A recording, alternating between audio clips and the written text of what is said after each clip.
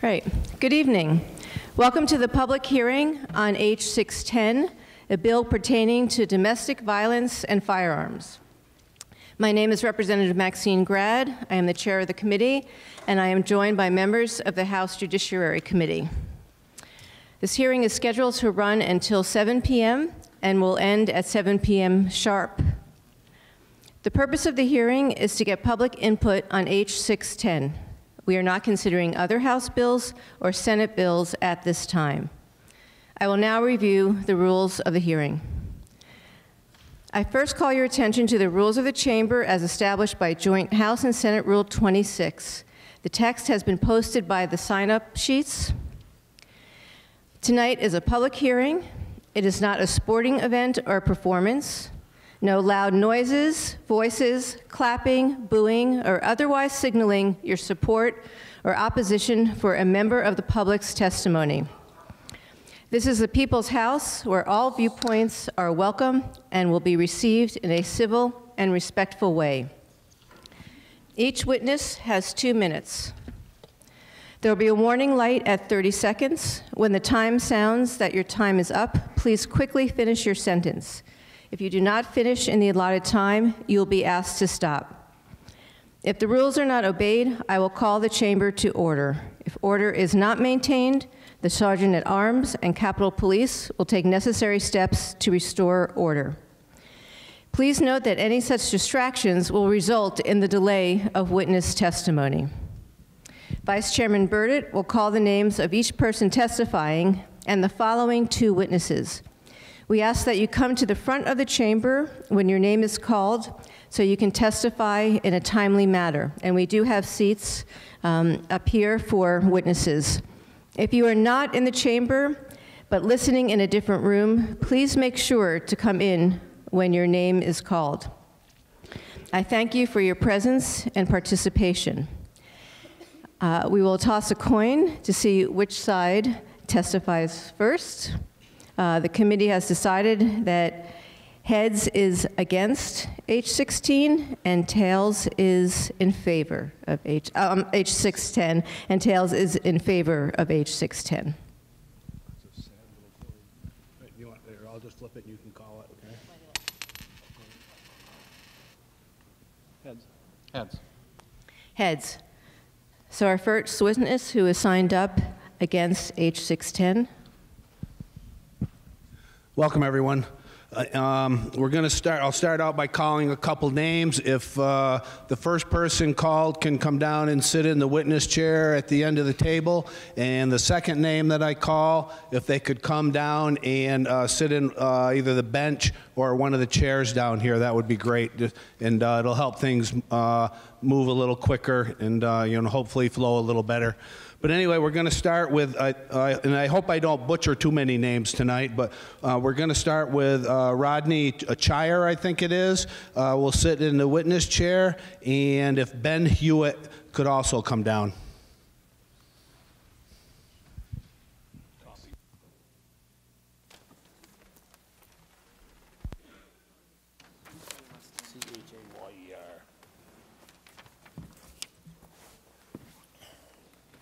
Welcome. Welcome. As far as experts, the Judiciary Committee called on drafting 6H10. I did not see a single father that has gone through the inclined family court system testify as an expert, which I am.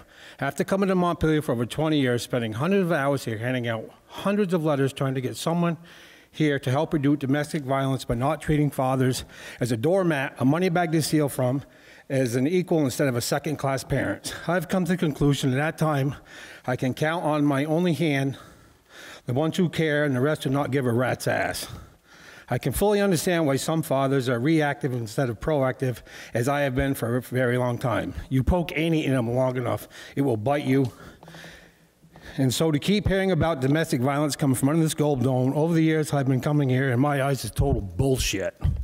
It's about time for Montpelier to get some common sense and address the issue I've brought forth. Not only addressing domestic violence, it will address the suicide issue, seeing there was a young man who could not deal with his children being taken away by an inclined family court system here in Vermont and ended his life. Anyone can accuse another in anger or for revenge, and for the life of the accused is ruining. Hunting is a big part of many fathers' lives here, and that will be taken away when a mother of a child makes false accusations, robbing the child of hours with a father and memories that will not be made, breaking that bond between a father and his child. I have had to happen to me, and they were shown to be false, and under this bill, the memories I made enjoying the shooting sports with my sons never would have happened. Is it what you want to ruin young Vermonters' lives by patching H.610? H.610 will only affect law-abiding citizens, and anyone with a thimble full of common sense knows that. Speaking of criminals, a man beat his wife half to death with a baseball bat. A man killed his wife with a meat cleaver here in Vermont. Are you going to write bills to address meat cleavers and baseball bats, or just attack guns?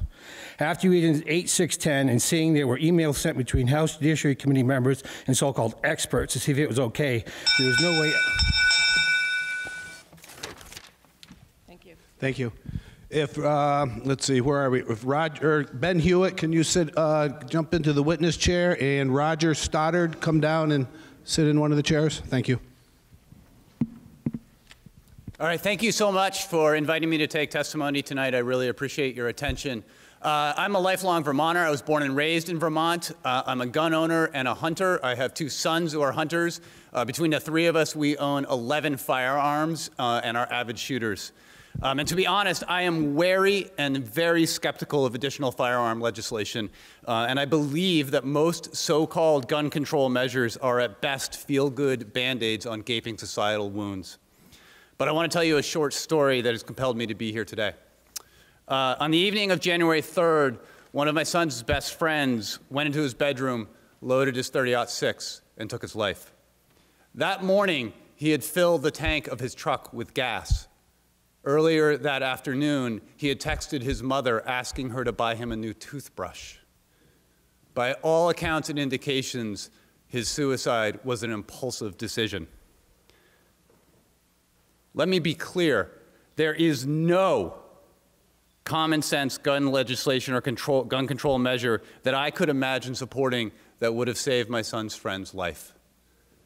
He owned his firearm legally, he had the right to own it, and the sad fact is he had the right to take his life. But what his death has illuminated for me is the degree to which impulse can play a role in tragic, irreversible decisions that the overwhelming majority of us cannot imagine making. Like my many gun-owning friends, I do not want to live in a society where every possibility for harm has been legislated away.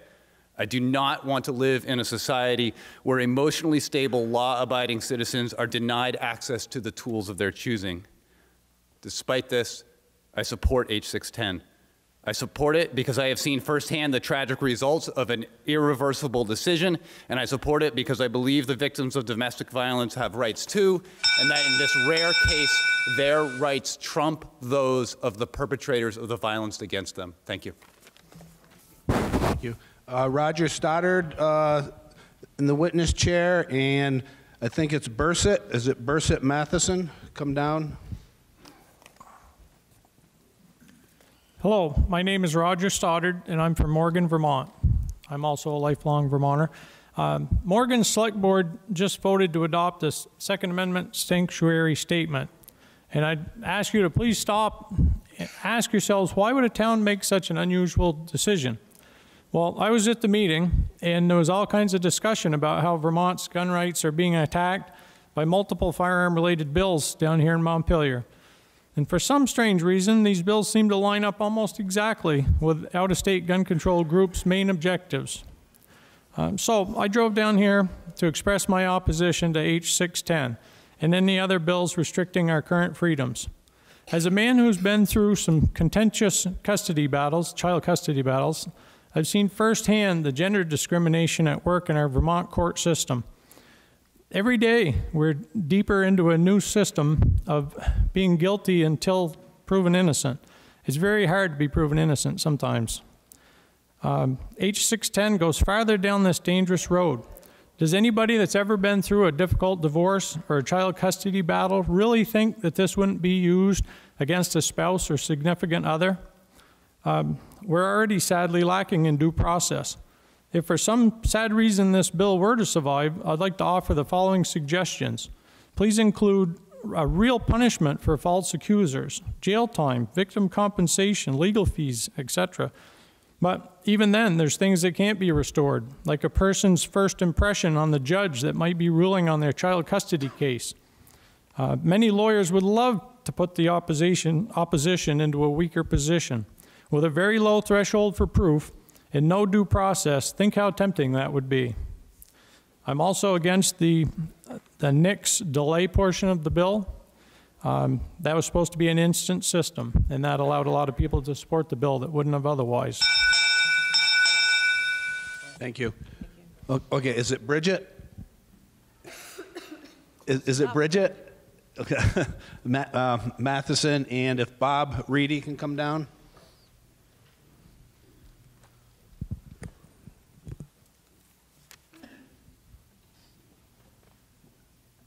Good evening. My name is Bridget Birgit Mathisen Bozak. I live in Burlington. For purposes of this evening, I'm a member of the board of Steps to End Domestic Violence. I appear before you in very strong and urgent support of H.610. You will hear this evening from a number of my colleagues, including our interim director, on the public policy argument in support of this bill. I come in a very personal role. I have seen domestic violence up close and very personal. I am a child of a family of domestic violence, and I am a survivor. I have seen and I have felt the red-hot rage of the moment of violence. I have seen and I have felt the terror of those violent hours. They are fraught. I have seen and I have felt the destruction of family life. Perpetrators of domestic violence want to hurt. Simple as that. They want to destroy. And in too many cases, they destroy and take the life of those closest to them, and that is the family and the children. H.610 would take away that immediate access to a firearm during times of that extreme risk.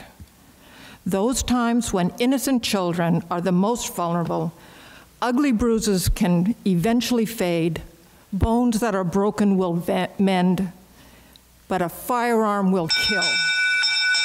Thank you. Peggy O'Neill, come down.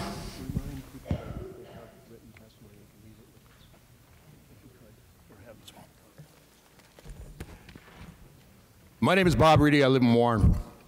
The proposed H.610 is probably one of the worst bills that I have ever read or had the pleasure of reading. When it comes to due process, individual rights, property rights, and civil liberties, they don't exist for an individual, according to this. So when you turn around, we can take and we can throw out Article 16, throw out the Second Amendment, throw out the Fifth, we can probably include the Ninth. This is horrible. Horrible. What about constitutional rights? Where does it say in the Vermont Constitution that you have the authority or the power to deny those rights? You can go to Chapter 2, Legislative Powers, and find out it doesn't exist. You don't have the right. The Constitution is a Constitution. You want to change it, there's a process to do so. Up until that point in time, you will abide by it. To those Vermont legislators who honor their oath and support and defend the Constitution of the state of Vermont and the United States, thank you. We applaud your effort. For those that do not, year after year we come down here. Nobody listens. None. I've lost count of the number of times I've had to come down here and remind you of your constitutional duties and obligations. So it's either ignorance or defiance of the Constitution or a combination of both. I think it's a combination of both. You believe the Constitution gets in your way. The Constitution was never meant to bind the American people. It was designed exactly for this purpose, to shackle and restrain overzealous politicians. The Constitution is the guide that will not be abandoned. If you can't abide by the Constitution, you violated your oath. Thank you. Peggy O'Neill in the witness chair, and Phil McKay, come down.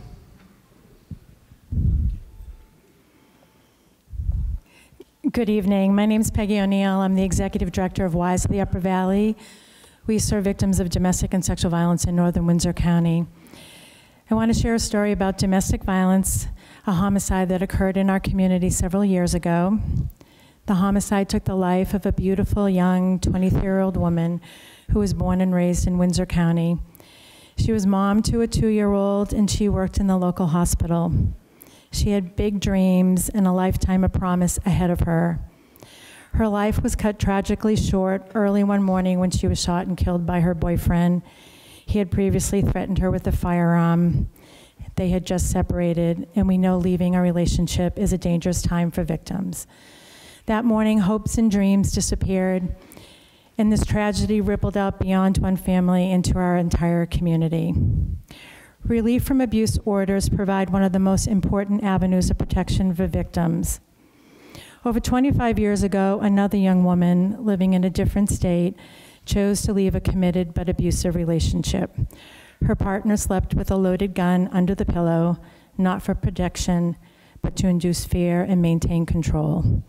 When he threatened to kill her after she left the relationship, her support system and gaining an emergency order of protection late in the night that included removal of guns from his possession provided her with life-saving safety. While we'll never know if removing his guns kept her from being killed or injured, what I keep thinking about over and over these last 25 plus years, and in this work for nearly 17 years, is that if his guns had not been removed that night, I might not be here with you tonight to ask for your support. This young woman was me. The connection between firearms and the risk of death for domestic violence victims is well documented. Tonight I'm here to tell you that it's also very much a reality. I urge your support.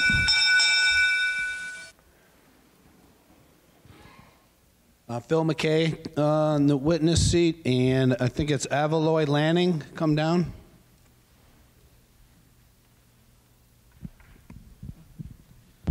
The Bill of Rights are rights given to you by God and cannot be taken away. Hopefully we can agree on that. And H.610 violates the Second, Fourth, and Fifth Amendments. H.610 would be taking the rights of the people to keep and bear arms by unreasonably searching and seizing property without due process. The Declaration of Independence states that life, liberty, and the pursuit of happiness, property, are also unalienable rights. It seems recently in the United States there has been a lot of legislation introduced or passed infringing on those rights. With laws like these, you're making it more difficult for me to defend my life, my family, my property, and therefore violating my God-given rights. If my family thinks a semi-auto with the magazine holding more rounds than your arbitrary number of rounds is what they think they need to help them defend themselves, and you ban and restrict these things, you are infringing on their rights. In closing, I know a lot of people are either at work or home with their families and would agree with me. We would like you to stand by your oaths and defend the constitutional rights of the American people. We are tired of tyrannical, unconstitutional legislation like this and that are taking away our rights slowly. This isn't a violent state. If you fear for your life, that someone's going to hurt you, buy a gun, learn to use it, protect yourself. It's your right. Thank you very much. Avaloy Lanning in the witness seat, and if Tabitha Armstrong can come down. Good evening. My name is Avaloy Lanning, and I'm the director of New Story Center in Rutland. We serve victims of domestic and sexual violence in Rutland County. In 2019, we served 820 people in our community. We see firsthand the way that firearms are used to coerce and control victims of domestic violence. and the grave risk that firearms in the hands of an abuser pose to victims and to our entire community. Even when a weapon is not discharged, abusers often use the mere presence of a gun to coerce, threaten, and terrorize their victims, inflicting enormous psychological damage. Annie tried to leave her abusive partner for years. She lived with the knowledge that the next time she attempted to leave might just be the time he would use one of his many firearms to follow through on his threat to kill her. He rarely had to brandish a weapon. The threat was enough to keep Annie from leaving.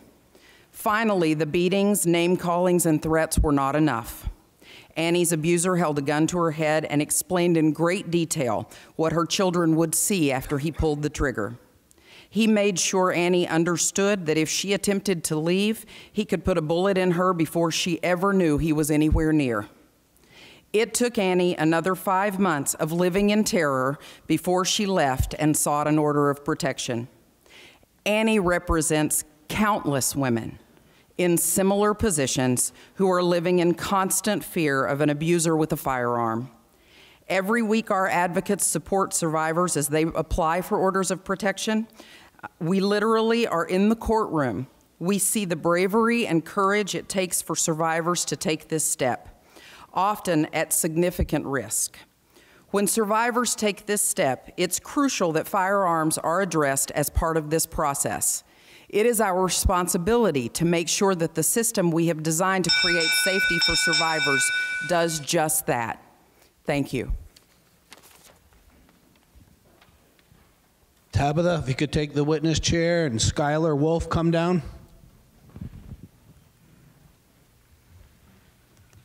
I am here today to speak against H.610. 2 minutes isn't enough time to break down the numbers, but between 1994 and 2017, there were 148 homicides involving domestic violence. Of those cases, 82 are said to have involved a firearm.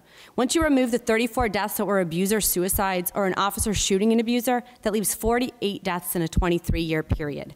During that same time, there were 48 domestic violence deaths caused by stabbing, strangulation, and blunt force trauma. So are we to believe that expanded red flag laws are going to stop an abuser from murdering a victim? How is that when just as many use their hands? Another part of this bill imposes a 3-day waiting period on gun purchases. This was already struck down once. Research and data do not back up this claim, not here in Vermont. The majority of suicides in this state are men over 45, and those men already own guns. In fact, from 2009 until 2017, out of 864 suicides, it is said 58% were by firearm. But a closer look shows that 76.8% of those suicides were by men over 35. Most of those are likely gun owners already. That leaves those between the ages of 20 and 34 or 92 deaths. If you account for the conservative estimate of 60% of all adults in Vermont owning firearms, that leaves 37 suicides, or 4 to maybe 5 a year, that can be affected by any sort of waiting period. When you compare that to the 60 people in the same age demographic that hung themselves in the same time period, that's 6.5 a year. You see, it's not about the tool. We keep hearing from this committee, you're not coming after our traditions, you're not coming after our constitutional right to bear arms. But by saying police can choose who could be dangerous and shouldn't have a firearm without a trial, that's exactly what you're doing. By saying a vengeful ex-partner can falsely charge a person and that person loses their guns, this has already happened throughout the nation, then you are doing exactly that. H.610 does not save lives. It's not a common sense gun law. It's a government overreach and a feel-good legislation. And in doing so, it's setting a dangerous precedent for a committee to ignore the majority of voters while engaging in shady, if not outright violations of open meeting and procedural laws. Skylar Wolf, take the witness chair, and William Weisenegger, come down. Hello, my name is Skylar Wolf. I use he, him, and his pronouns, and I'm the director of the Safe Space Anti-Violence Program at the Pride Center of Vermont. I oversee direct services to lesbian, gay, bisexual, transgender, and queer, and HIV-affected survivors of violence statewide. According to a recent poll, Vermont has the highest percentage of LGBTQ+ people in the country. Yet, many LGBTQ+ people do not feel safe accessing our legal system. In this past year, less than 3% of Safe Space clients pursued any form of criminal legal action, including relief from abuse orders. This is due to an abundant disbelief that the criminal legal system will prioritize survivor safety. Why request a relief from abuse order if your abuser is likely to not only become more enraged as a result, but also maintain their access to a gun? H.610 is an effective way of reducing one of the most profound barriers by strengthening the system designed to provide safety at the most dangerous time when a survivor leaves their abuser. At Safe Space, we have received numerous accounts of how guns are frequently used as a nonverbal threat to survivors and/or to survivors' loved ones. They may be silent until fired, but their threat is heard loud and clear, coercing a variety of unwanted actions. Guns are cleaned, reloaded, twirled, or gestured to while survivors are being forced into sex, threatened into isolation from familial support and resources, forced not to flee, and coerced into whatever else their abuser may bid. These threats often are compounded by the limited resources, particularly for LGBTQ+ survivors in rural Vermont. We at the Pride Center Vermont support the passage of H.610, especially the portion. Thank you. William, if you could take the witness chair, and Kate Root, come down.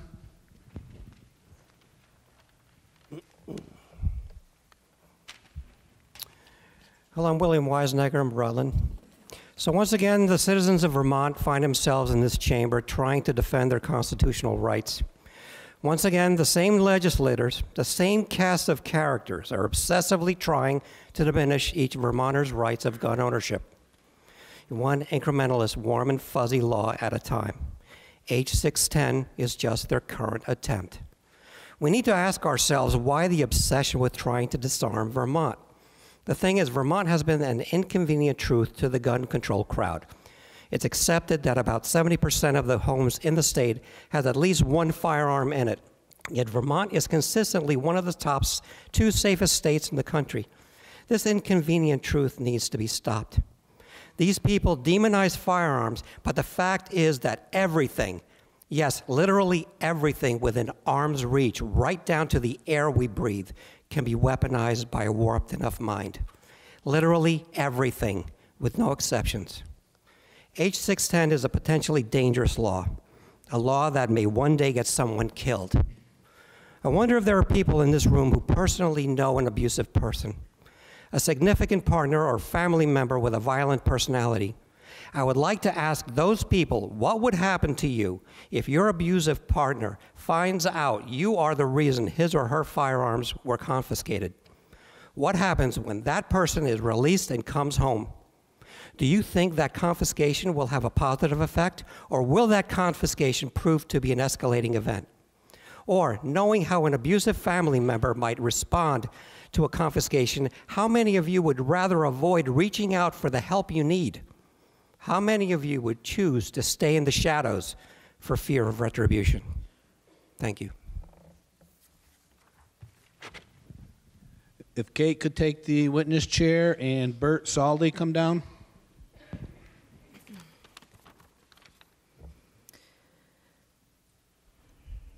Good evening. My name is Kate Root, and I'm here today to testify in support of Bill H.610. I'm here on behalf of Courtney's Allies, a nonprofit domestic violence advocacy group based in Barre, Vermont. My organization was founded after Courtney Gaborio was shot to death by her ex-partner in 2018. This is the second time I have testified in support of the bill. The first time, my friend and colleague Alex Johns and I spoke about Courtney's story, her impact, and the loss our community feels after her death. While the story bears repeating, today I want to focus more on the future and how H.610 might create change. At the previous hearing and at this hearing, we hear from a few opponents of the bill. Some say the bill would eliminate due process when a temporary protection order is placed. Some say it goes against the Second Amendment. Some say it would encourage false claims of abuse in order to remove another's weapons, leaving them vulnerable. Law enforcement officials shared concerns about how their departments would handle the relinquishment of firearms. And one police officer went so far as to say he would feel horrible if a $3,000 gun was damaged while in police possession. H.610 isn't about removing due process when processing a relief from abuse order. It's not about removing the rights of law-abiding citizens. It's not a way to create a loophole so that citizens can disarm people they don't like on a whim. That is ridiculous.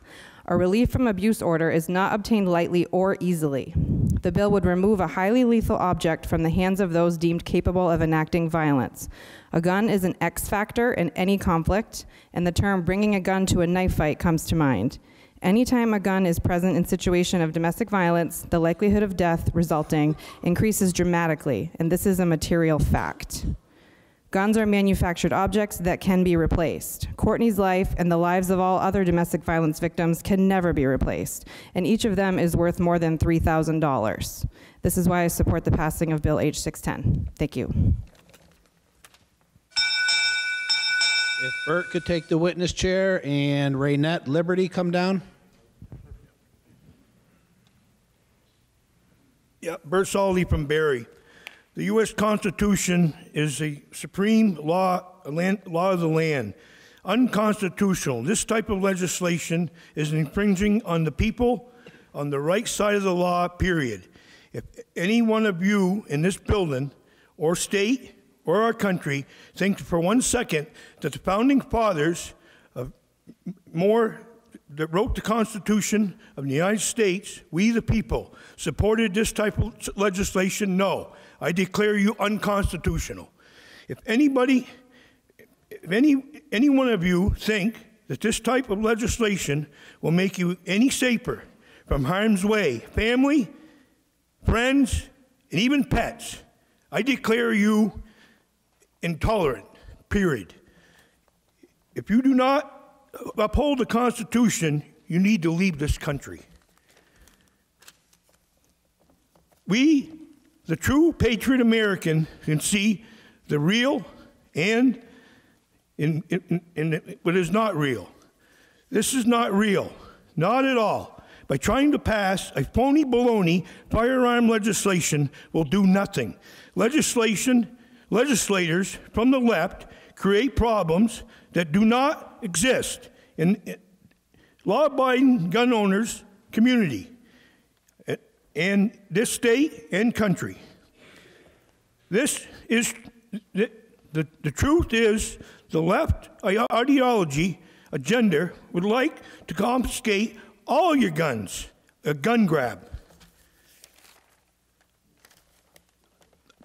I've seen with my own eyes pages running notes out to reps and senators and not even reading them, throwing them in the trash, probably ignoring the phones.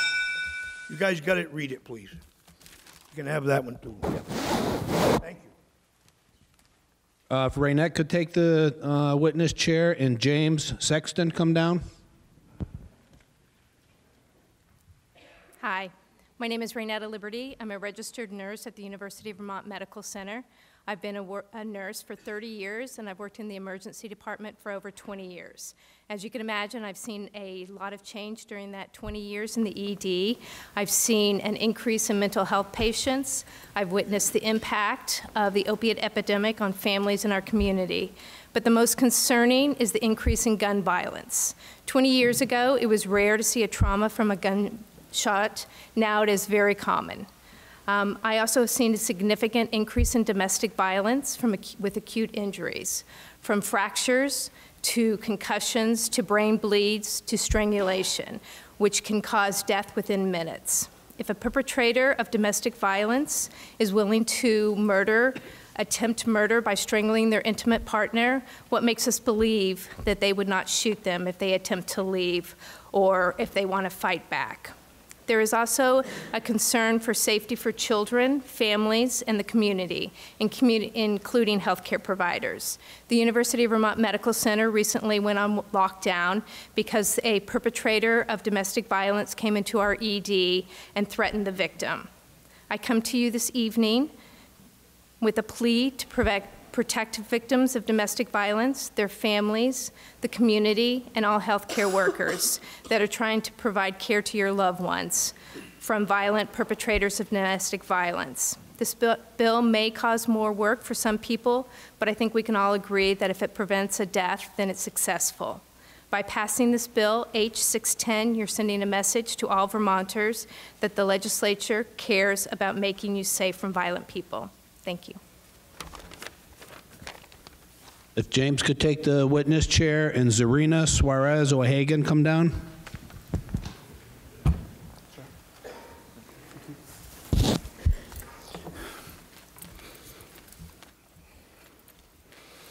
Good evening. The legislators writing and endorsing these illegal bills and laws are expert at using fear instead of logic. Black guns are scary assault weapons, except they aren't. Gun-free zones and taking guns away from law-abiding Vermonters will make everyone safe, except that 92% of mass shootings occur in gun-free zones. No weapon, tool, or implement of any type is capable of creating an assault. An assault is an action like on December 17, 2019, when my wife was struck by a drunk driver while using a snowblower in our front yard. A Tuesday afternoon at 4 o'clock, he blew a .26. It wasn't an assault car. It wasn't assault alcohol. It was the driver that created the assault. His third DUI with injury resulting. My wife will require a great deal of time to heal physically and mentally, devastating to our family. So here's what I think should happen now. The following list of people have violated their oath of office. They have written and support a bill that denies citizens their constitutional right to the presumption of innocence in violation of the United States Constitution. They have written and support a bill that violates both the United States and the Vermont Constitution by denying citizens the right to self-protection from a tyrannical government. At this time, I would ask the Sergeant of Arms to remove Senators Baruth, Ashe, Balint, Bray, Clarkson, Hardy, Hooker, Ingram, Lyons, McCormick, Pearson, Perchik, and Sirotkin from these chambers because they have violated their oaths.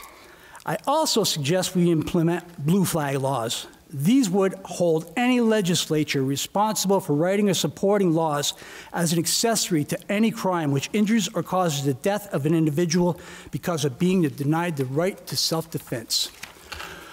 When the people fear the government, that's tyranny. When the government fears the people, that's liberty.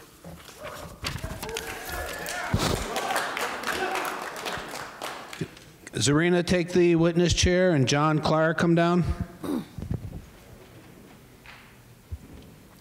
Good evening. My name is Zarina Suarez O'Hagan, and I'm an attorney in private practice in Walden. I've represented victims of domestic violence in court proceedings for over 15 years. In my work, I assist clients in navigating civil court processes as they work to find safety in their lives.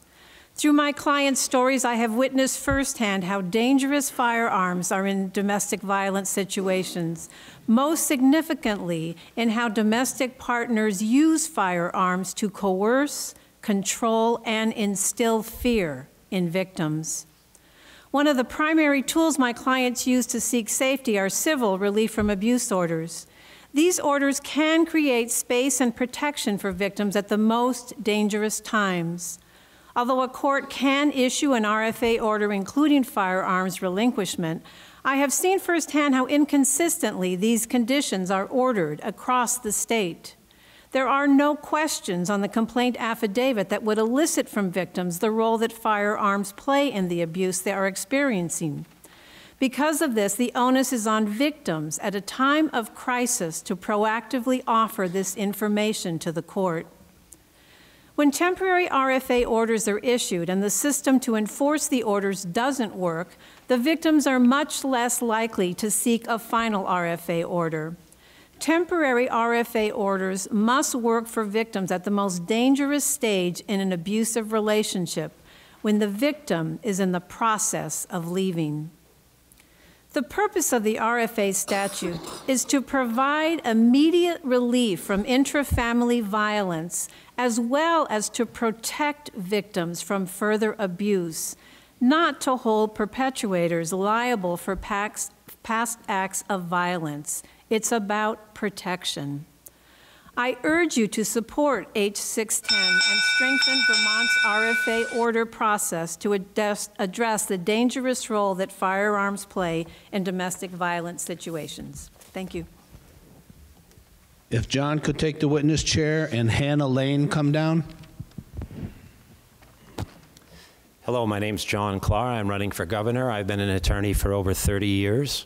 I've represented many women who've been the victims of domestic violence, both in criminal court and in civil cases. But I'd point out that from 1994 to 2015, 52% of domestic homicide deaths in this state were women. 48% were men. So to politicize this about gender is dishonest. But what I'd really like to address is the so-called Charleston loophole, which this, I understand, current draft of H.610 would put a 30-day waiting period on the purchase of a gun if a person is not approved or denied initially by a background check. This is a fraud. It is not just unconstitutional, it is absurd. Federal law preempts Vermont law. They're not going to search for 30 days in a background check because the state of Vermont puts in a 30-day period. They're going to look for 3 days. That's federal law. Furthermore, there's no appeal right in people who are denied to own a right to own a gun in this fashion, including women who might want to defend themselves against a domestic abuser. They too may want to have that right to self-defense. And to put a 30-day requirement to have an abortion would be, I'm sure many people would say, well, how could you possibly have the government do such a thing? And I'm sure that Maxine Grad and Martin Lalonde, who are attorneys on this committee, would oppose that. And yet, Maxine Grad and Mr. Lalonde, you have sat here. You've put together this bill, and as lawyers, you could not defend this in 100 years. And yet we see that Sarah Robinson from Vermont Network is the one who drafted this legislation. We have the emails, and then you made sure she approved all the amendments. Is that not right? So what we have here is a gross violation of the Constitution by people who should be held to a higher standard as lawyers, being paid, including Mr. Fitzpatrick from the Office of Legislative Counsel. You're here to defend our constitutional rights. You are abrogating them. You are trashing them, and you're using anecdotal cases here to totally ignore the United States Constitution. Those on this committee who vote against this are standing up for our heritage and our rights. And if you stand in favor of this bill, you are committing treason against the United States Constitution and Vermonters. If Hannah could take the chair, the witness chair, and Tyler Ballard come down. Good evening. I'm Hannah Lane, and I work for the Vermont Commission on Women. Before I started working for the state, I was a staff attorney at How Justice Will Travel, where I represented victims of domestic and sexual violence in the Northeast Kingdom. I'd like to share some examples of why it's so critical to remove firearms from perpetrators of domestic violence when a protective order is issued. One of my clients requested and received a protective order against her husband and moved out of the family residence. She informed the police that her husband still had firearms in his home and was threatening her with them, but the police were not able to remove them. She was later murdered by her husband, who used a firearm. Another client was threatened with a loaded gun by her ex-husband as she attempted to retrieve her belongings. The police were only able to confiscate the weapons that he had with him at the time of the incident and not the firearms he still had at his residence, which, when asked, he denied having. She lived in terror, worrying every day that today would be the day that he killed her. Often untold are the stories of the dozens of victims that I worked with who never sought a relief from abuse order, who would ask me precise information about exactly what would happen, whether after seeking a protective order the police would remove firearms, and if so, how the police would know that they had gathered them all. These victims methodically calculated the risk of staying compared to leaving, and ultimately deciding that the level of protection the legal system could provide was inadequate and remained in harmful, violent relationships, which they deemed safer than leaving. Thank you. If Tyler could take the witness chair and Kelsey Rice come down. Yeah, I think this is, everybody hear me? Good, okay. So first I want to start by establishing my credibility as a political scholar. Thus far I've received 8 fully funded PhD opportunities, including but not limited to UGA, OSU, Syracuse University, and Brown University. So when I speak about political matters, I expect you to take me seriously. The institution of red flag laws in any form is an infringement of the 4th and 5th Amendments of the U.S. Constitution, which protect citizens from unreasonable searches and seizures, as well as deprivation of life, liberty, and property without due process, respectively. Following and adhering to such a statute makes hearsay a sufficient warrant for this unconstitutional act to take place and further delegitimizes an already incompetent justice system. These portions of the bill also violate Article 16 of the Vermont Constitution, and per Chapter 2, Article 6 of the Vermont Constitution, any addition to, detraction from, revision of, or infringement upon the Vermont Constitution is null and void and barred for the legislative powers. This is the same Vermont Constitution you are all sworn to uphold. The issue is the ineffective and apathetic court system of the state of Vermont, which, much like the legislature, refuses to hold individuals accountable for their actions. Many of the types of offenders mentioned in the bill only face parole if they receive any form of punishment at all, including offenders of child negligence, child abuse cases, and I was personally invested in a handful of them in recent years. And these individuals far too often are free to reoffend, and even when faced with time, most often reoffend. About a BJS study from 2015 found that there's an 84% recidivism rate in this country from a sample of over 30 states and 600,000 criminals. The bill does not combat the 90% of gun deaths in Vermont that are attributed to suicide, and only attacking the 10% of those attributed to homicide. But I first want to talk about the irony and talking about the one life, saving one life, and looking out for the vulnerable portions of our society, our children, when this is the same legislature in the previous session that cannot certainly tell me that you're going to protect these children, and most of you don't respect the right to exist in the first place. Thank you. If Kelsey could take the witness chair and Leo Martineau come down.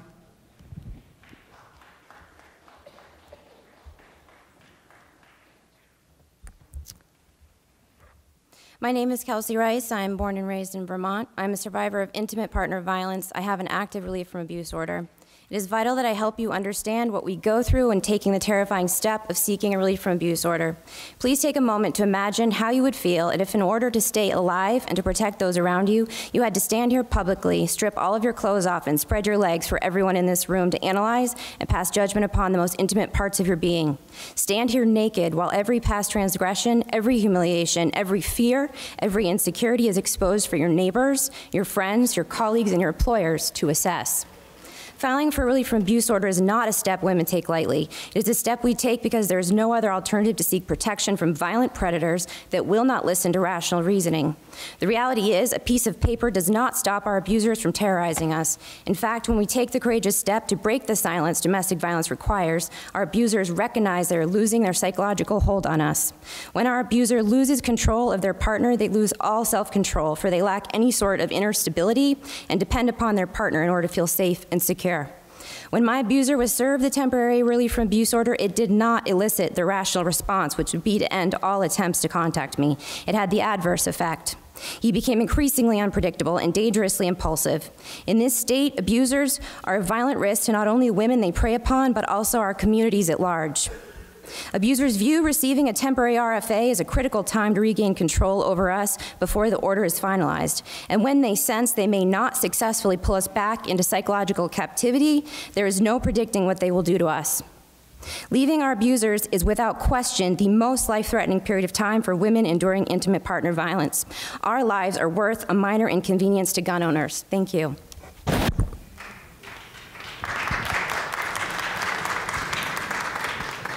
If Leo could take the witness chair and Becky Gagne come down.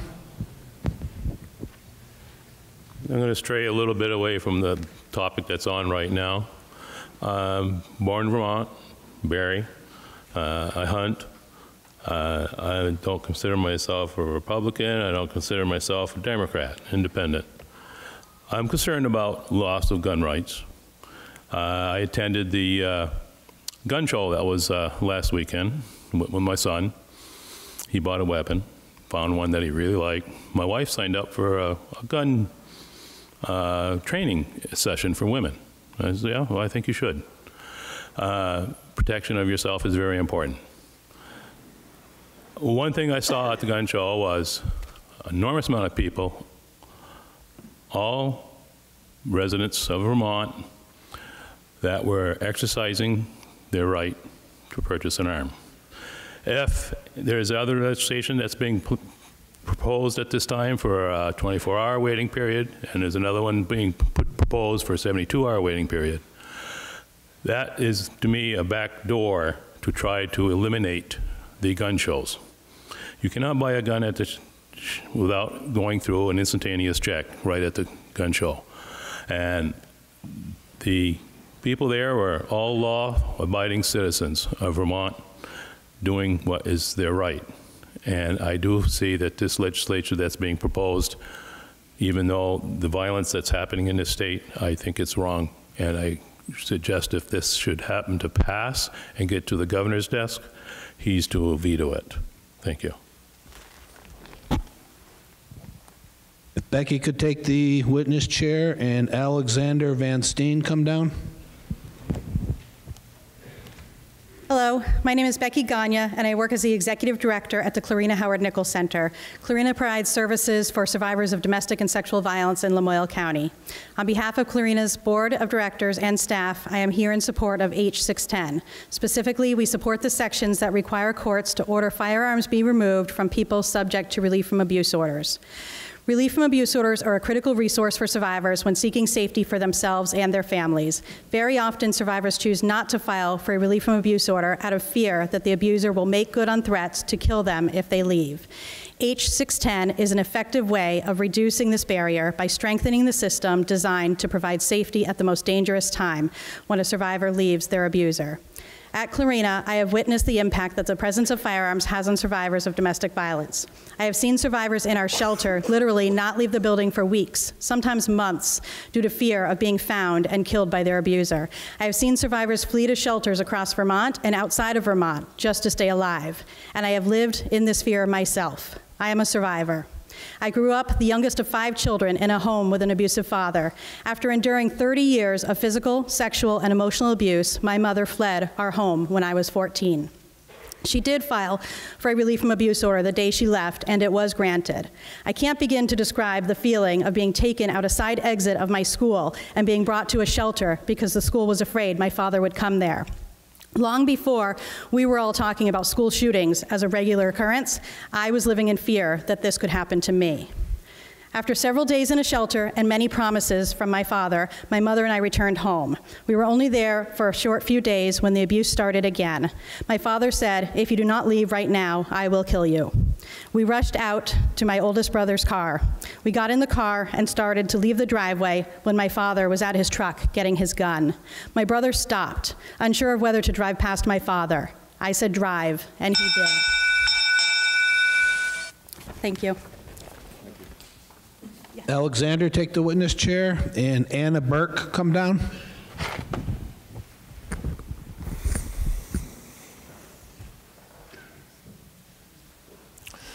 My name is Alexander.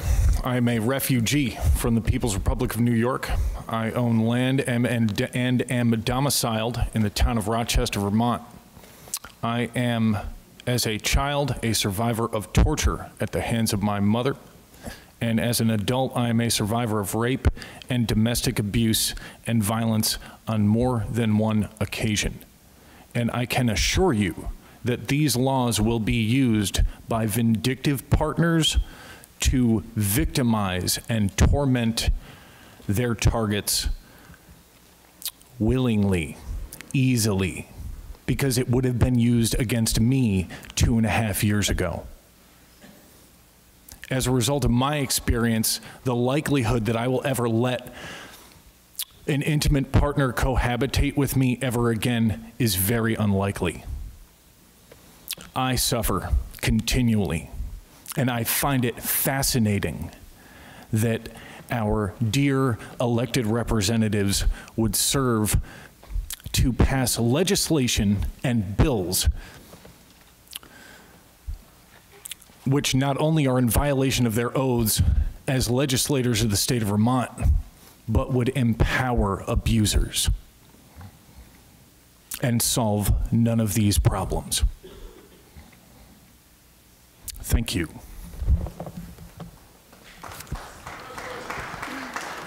If Anna could take the witness chair and Skylar Bailey come down.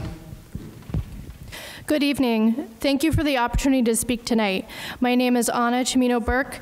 I'm here as an advocate with a deeply rooted commitment to supporting survivors and as the interim executive director at Steps to End Domestic Violence, the Chittenden County service provider supporting survivors of domestic violence. I am also a survivor of family violence. My abuser was my mother. Similar to the pattern of behavior exhibited by abusers of intimate partner violence, she too escalated to physical violence and threats. By the time I was 16, I knew I had to find safety, and on August 1st, 2002, she did attempt to kill me. And it wasn't until I found a safe adult that I could finally be free. The fear I felt that day and throughout my childhood, I see it on the faces and I hear it in the voices of the individuals who seek our services at Steps. Often we meet individuals at their most vulnerable, why they carry the weight of trying to decide whether or not it is safe to leave. I support H.610 because it provides an additional legal and protective safety mechanism during the most dangerous time for survivors.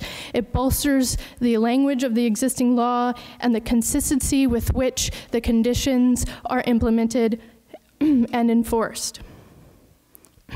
While we continue at organizations like Steps to continue safety planning with survivors and work within communities to shift the violence paradigm, I urge you to support H.610 for survivors like me and the survivors that I continue to support. Thank you.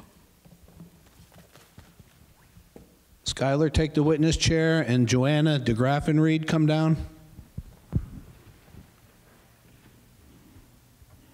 I want everyone here, victims and vulnerable especially, to know that there is not a person in orange in this room who would not stand with you in hearty support of any domestic violence prevention bill in keeping with the Constitution. We do not believe this bill is about domestic violence any more than last year's bill was about suicide, and members of this committee have admitted as much. The actions of this committee over the past weeks stand as proof that this is nothing more than gun control for its own sake. Abandoning due process and the rule of law is not the way to stop domestic violence. The Vermont Constitution states that the people have a right to bear arms for the defense of themselves and the state, and that all persons are born equally free and independent, and have certain natural, inherent, and unalienable rights, amongst which are the enjoying and defending life and liberty, acquiring, possessing, and protecting property, and pursuing and obtaining happiness and safety. Defending with what? Protecting with what? Obtaining safety with what? On the portico of this building is a cannon, captured at Bennington from the mercenaries of a tyrannical government by the local armed populace. It was precisely that purpose for which Article 16 exists. My sixth great-grandfather was at the convention where those words were crafted. His son was one of the armed populace at Bennington, fighting in defense of the principles his father had put to paper only the month before. Evidence, our heritage, and the rule of law point toward the contrary course, yet there are some in this body who seem intent on playing the part of the tyrant. I earnestly hope that the truth and right principles can dissuade you from your course, lest renovations to the portico out front be in order, as that one may prove not near large enough. The gods of the valleys are not the gods of the hills, and you shall understand it.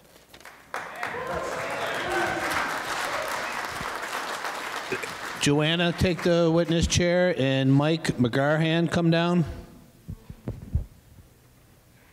Good evening. My name is Johanna DeGraffenried, and I'm proud to serve as a board member of the Sexual Assault Crisis Team of Washington County. I support H.610 because keeping firearms away from perpetrators of violence helps to keep us all safe. The Sexual Assault Crisis Team of Washington County, or SACT, works to provide advocacy and services for people of all genders who have experienced harm and to educate for the prevention of all forms of sexual violence. In 2018 to 2019, we provided over 4,400 services to the community in this county. SACT exists to transform our relationships at all levels of our community, to build knowledge, skills, and empathy, power, equity, respect, communication, and accountability. We wish to address the root causes of sexual violence in our community and work towards the end of all violence. To that end, it is important to note that over half of the homicides in the past 25 years in Vermont have been domestic violence-related homicides, and that more than half of those homicides were committed with firearms. An abuser's access to firearms is the leading lethally risk factor for victims of domestic violence. In its act, we understand that between 40% and 45% of women in abusive relationships will also be assaulted during the course of their relationship, according to the National Coalition Against Domestic Violence. In enacting this legislation, you are protecting Vermonters from a multitude of forms of violence. An abuser doesn't have to fire a gun to use it to threaten their partners or their children. Abuse is about control and power. And survivors become victims if they cannot leave due to even the threat of gun violence. For those reasons, we especially support Section 1, closing the Charleston loophole, and making sure that there is severe background checks that are in place for folks who might be perpetrators of violence or who have perpetrated violence in our communities. It's act we have seen firsthand that the most dangerous time for victims is when they leave an abusive partner. This is the most important time for abusers to not have access to firearms and to keep victims safe. It's for those reasons that we especially support Sections 2 and 3 of this bill. We also want to support Section 4, ensuring that while a protective order is in effect, individuals cannot purchase firearms. Thank you. If Mike could take the witness chair and Sydney Ovitt come down.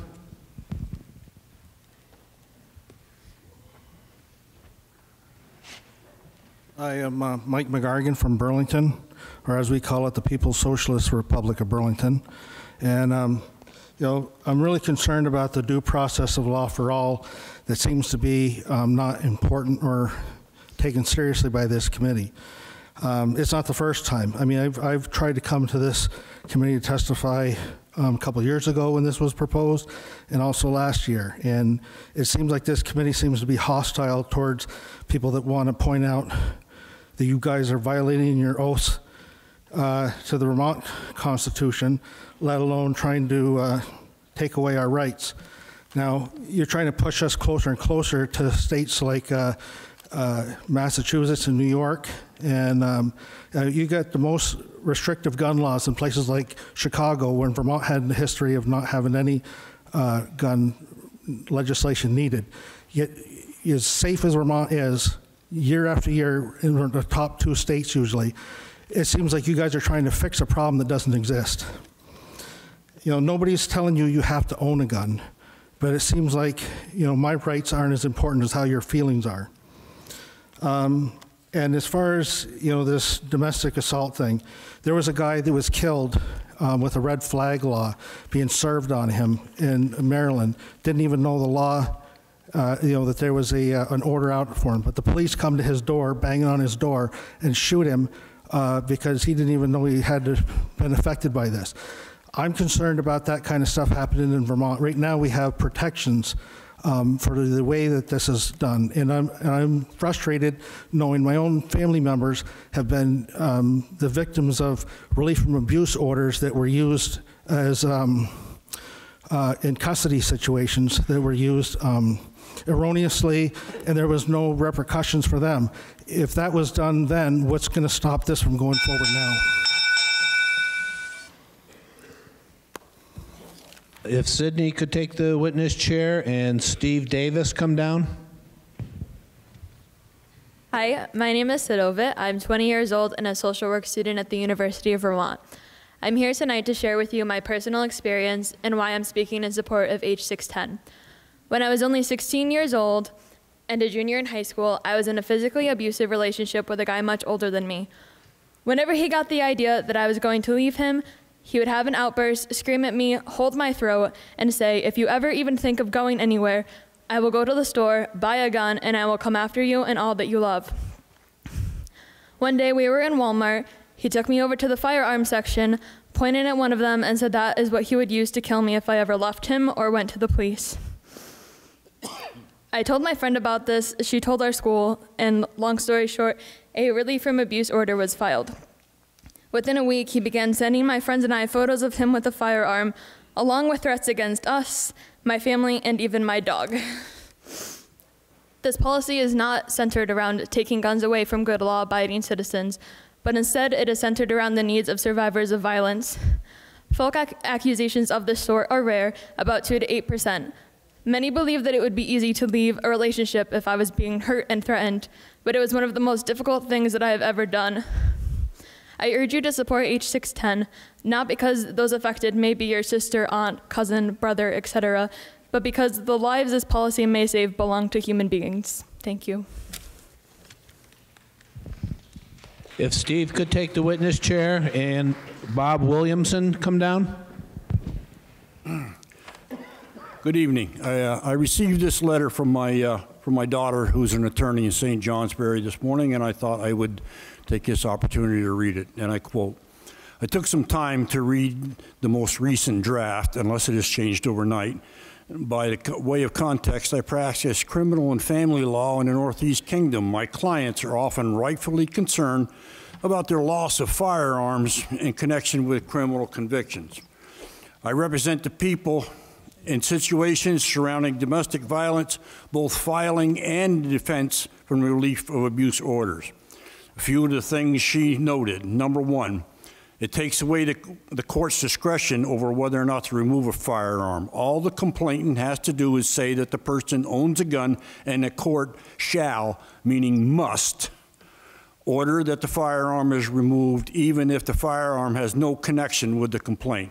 The court also must order that the defendant reside in a location where the firearms are not present. Those who have nowhere else to go often turn to their family members. It's usually family members who will hold on to firearms until the expiration of the order. The order essentially requires the defendant to consent to a search of their home. I can see down the road where law enforcement comes into a house to remove firearms and may find evidence of other illegal activity. This law directly contradicts people's Fourth Amendment rights.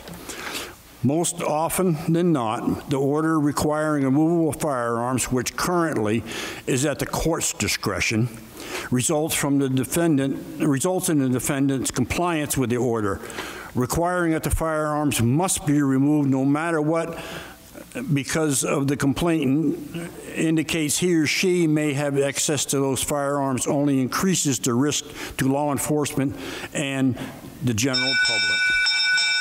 Thank you. If Bob could take the witness chair and Ed Wilson come down.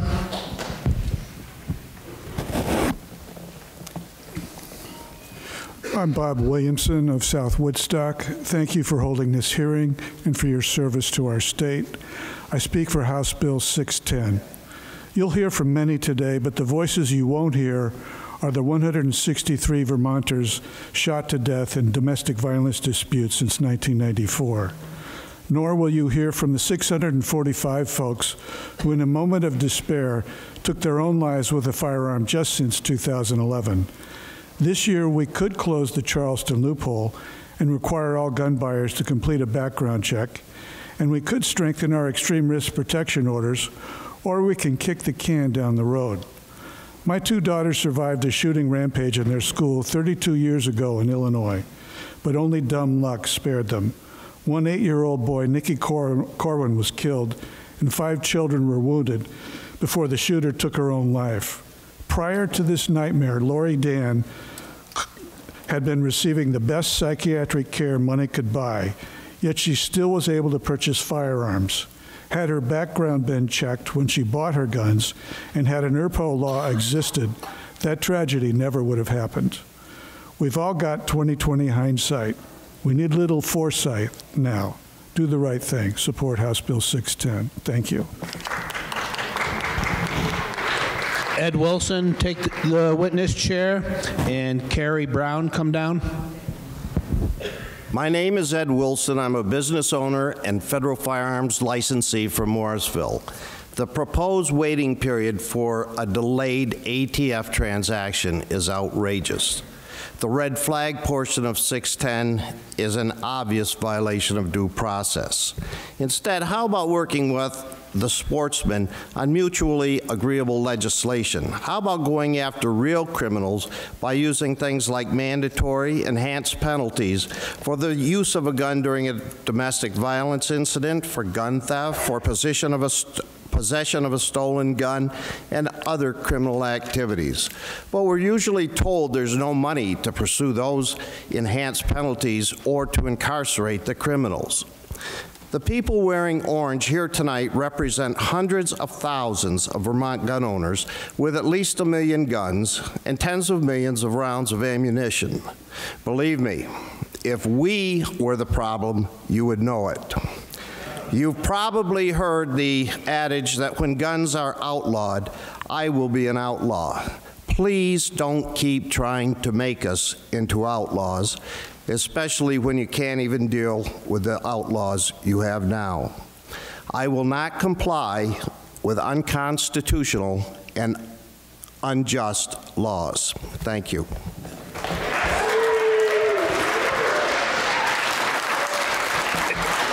Carrie, take the witness chair, please, and Daniel Munger, come down. Good evening. My name is Carrie Brown. I'm the Executive Director of the Vermont Commission on Women, and I appreciate the opportunity to share some information with you as you consider this bill.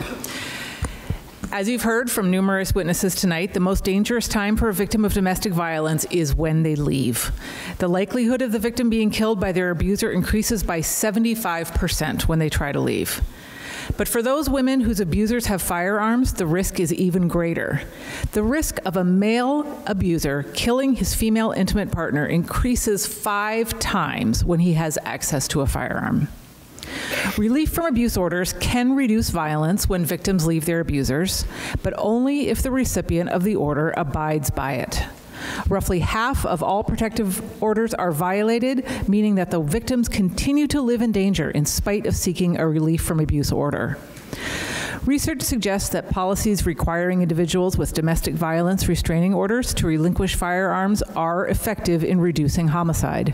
A 2017 study found they were associated with a 22% reduction in firearm intimate partner homicide. An in-depth analysis of intimate partner violence-related firearm laws and intimate partner homicide rates in the United States from 1991 to 2015 found that state laws were linked to an almost 10% reduction overall in intimate partner homicide of all types. Reducing the number of domestic violence-related homicides is a nonpartisan issue, and restricting dangerous people's access to firearms appears to be as well, as 3/4 of Americans agree that certain people present too great a risk to be allowed access to firearms. Understanding the link between domestic violence and firearms is a key element in designing laws and policies that will reduce the number of people killed and increase the safety of Vermonters. Thank you.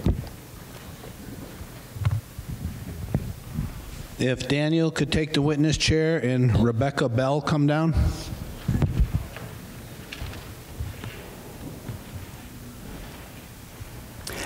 My name is Dan Monger.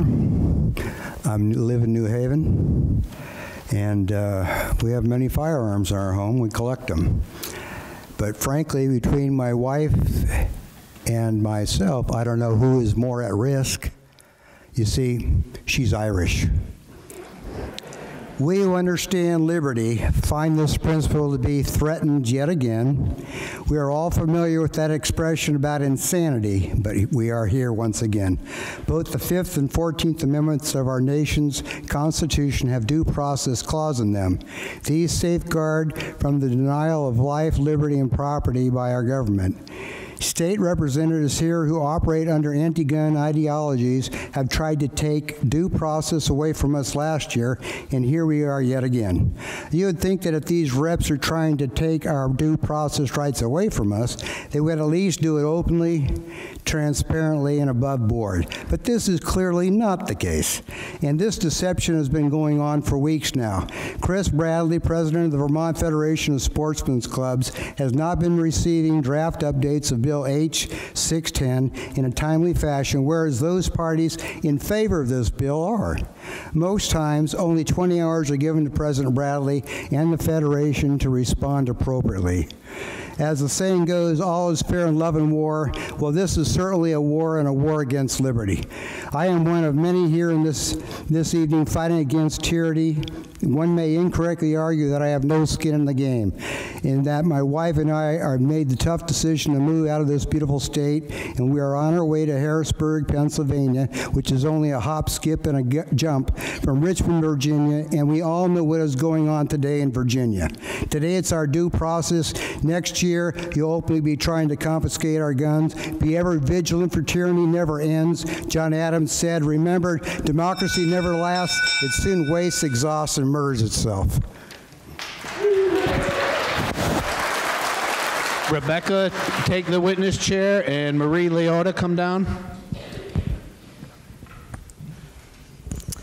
Hi, thank you. My name is Dr. Rebecca Bell. I'm a pediatric intensive care physician in Burlington. I take care of critically ill and injured infants, children, and adolescents. I also sit on the Child Fatality Review Team for the state and was appointed to the Governor's Task Force on Community Violence Prevention last year. I come here representing myself, but also speaking for the Vermont Medical Society, representing over 2,400 Vermont physicians, and the Vermont chapter of the American Academy of Pediatrics, representing over 200 pediatricians in support of this bill. When we think about violence, we can categorize violence into different categories. So there's intimate partner violence, there's child abuse, there's suicide, there's youth violence, there's mass violence. But there are two common threads to all types of violence. One is that the outcome of the violence, the violent act, is highly dependent on the method used, and firearms are uniquely devastating and uniquely lethal. The second is that the likelihood of occurrence of a violent act is not static. It is dynamic. It ebbs and flows. And evidence-based violence prevention efforts focus on that aspect. So keeping people safe during really high-risk times. And this is what this bill does, and this is why we support it. You've heard from a lot of people here tonight who are working really hard in their communities to keep people safe, and this bill helps us with that work. So thank you. If Marie could take the witness chair, and Matthew Hollander come down. It makes me really sad to be here again and to be talking about guns. But I'd like to point out to people around the room that there's an incredible amount of anger and resentment about the fact that we're now talking about guns again. I don't have anything written down. I just want to say that if you look around, there's an awful lot of angry women. You can't be putting all of this domestic abuse on the men only. Women have a very unique way of manipulating and yelling and pushing and shoving these men with their backs up against the wall where they don't feel like they have any power. And if you've ever seen a woman do that to a man, it's demeaning. And all they have left is the things that they own. They come home from work, they may have a drink, they may not have a drink. They're happy to see their kids, they're not happy to see their kids. But the thing is that when a man has his home invaded by law enforcement because his wife is pissed off about something that she didn't get that day and uses that, that's what this bill does. It empowers the woman in the worst possible way to do something to her husband that she can't do physically because she can't beat him up, but she can demean him, and that's what you're doing. You're demeaning the citizens of Vermont by taking away their personal property without due process, and it's a shame. I don't have anything else to say. Thanks.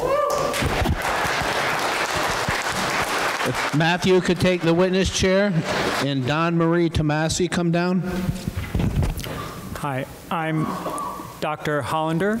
I'm a pediatric rheumatologist and veteran of the U.S. Air Force. Okay.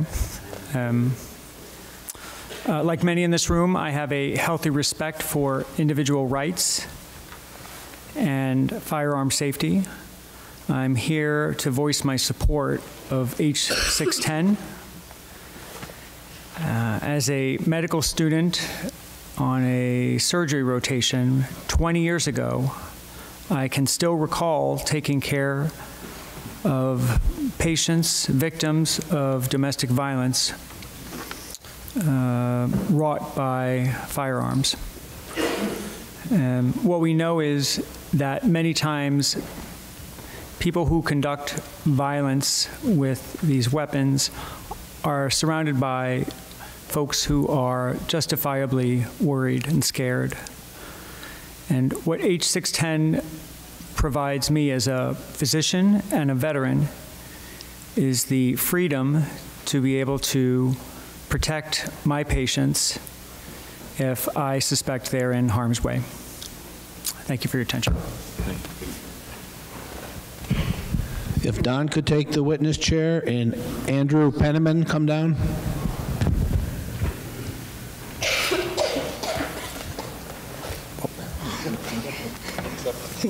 I give up. Okay. I am also a survivor of domestic abuse. I am here today because of my firearm and not the protection order, the piece of paper that was in place. I represent many females who refuse to depend on your piece of paper. You are not here to seemingly protect me. You are here to protect my rights. My name is Marie Tomasi, and I am nobody. Some call me a Vermont hippie. Some call me a chicken keeper and a beekeeper.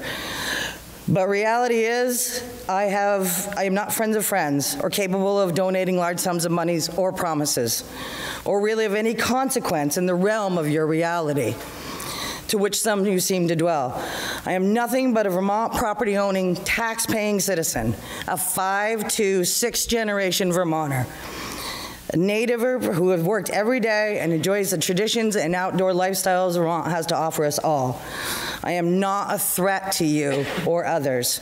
I am not a danger because I choose to carry. I choose to self-defend with the effective tools available. I wonder, do you see me when you put in these gun restrictive laws? Because I am the one, a minority if you will, you are attempting to infringe upon. No matter how many times or ways you allow the written word to be manipulated, the criminal by defense does not follow your law. Do not believe we cannot see this pre-designed agenda being fed to you on a silver platter as if it were.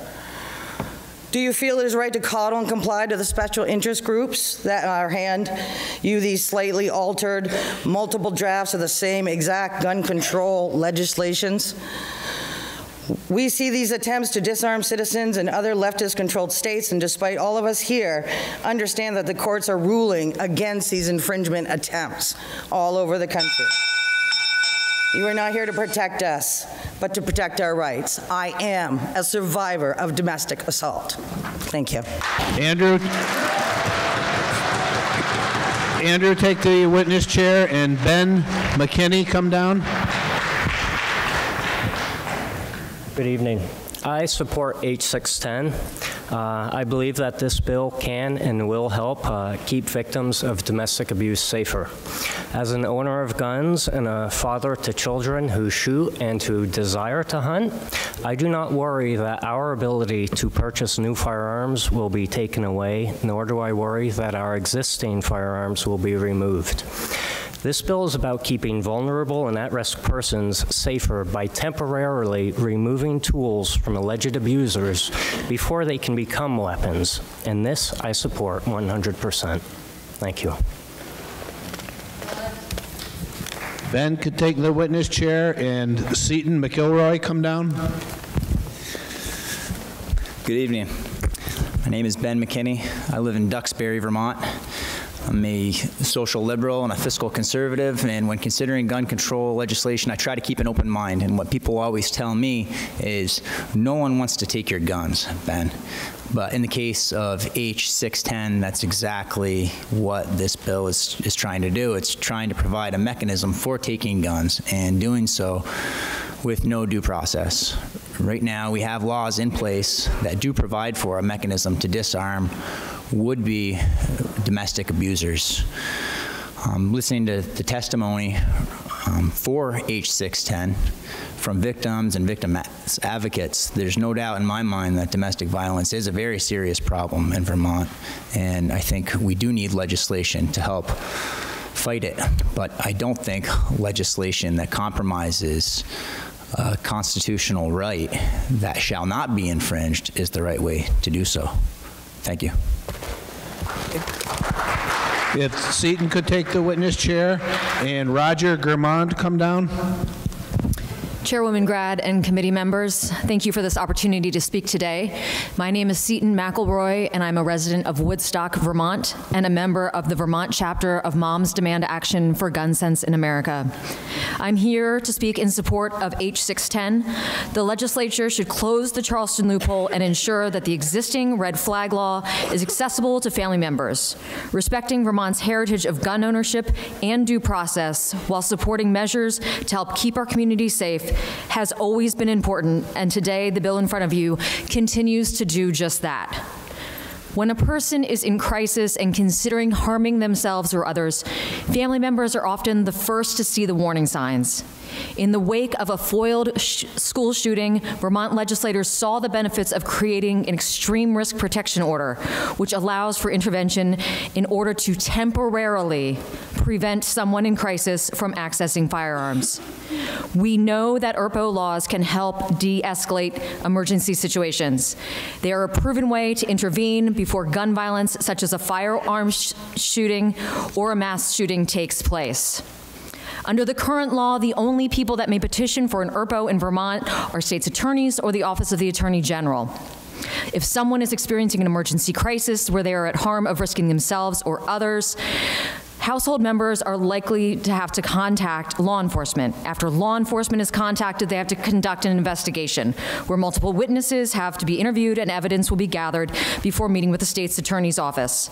After finally getting a state's attorney office or Office of the Attorney General is satisfied with the evidence that meets the appropriate legal standard, the court must be petitioned before an ERPO is granted. This system creates several procedural steps for a family that is facing a personal and painful crisis. If you or someone you know has attempted suicide, you know that time is of the essence. I applaud Representative Grad's proposal to add family and household members as petitioners. Thank you. If Roger could take the witness chair, and Alex Smart come down. Roger Germont from Sudbury. I am a veteran, and I am totally against what you people are doing. You are failing. In every state that's Democrat, you're trying to disarm the public, which you know is against the Constitution.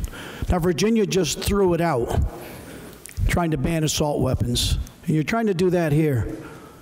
There are more law-abiding citizens with weapons than there are to criminals. So if you take them away from law-abiding citizens, the criminals are still going to have them. You can pass 100 laws, and they will not listen to your laws. They don't listen to your laws now. And to the women that have this domestic abuse, my heart goes out to them.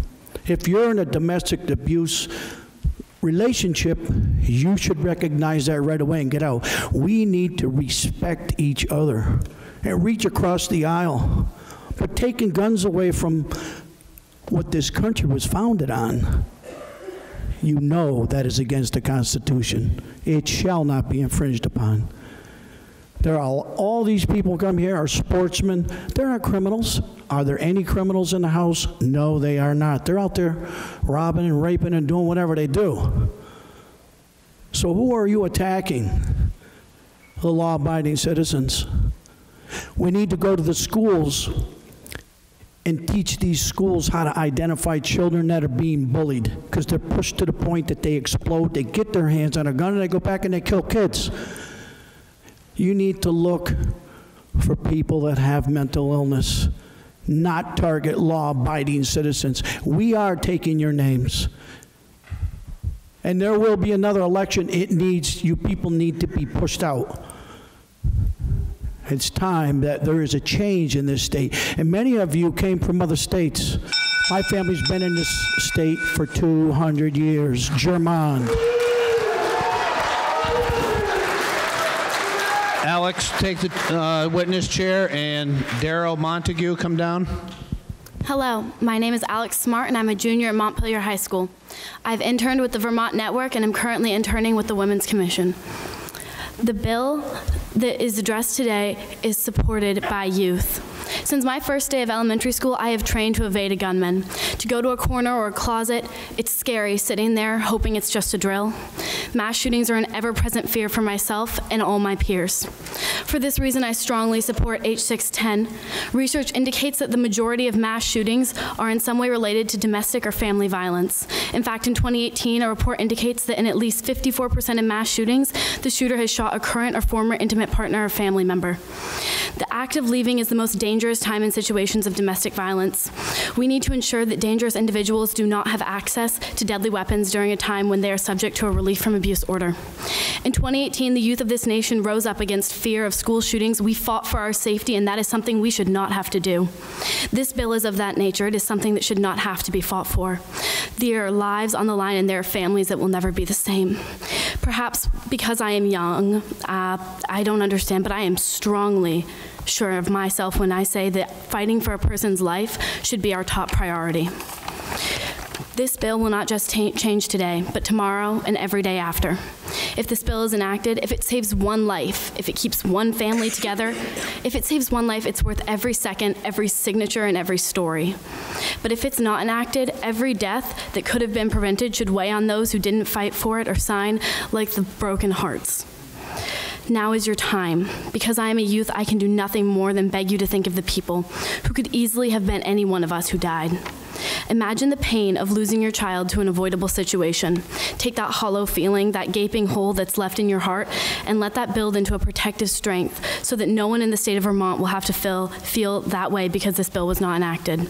I strongly support H.610 because it keeps firearms away from predators and domestic violence and keeps us all safe. If Daryl could take the witness chair and Anna Nemec come down.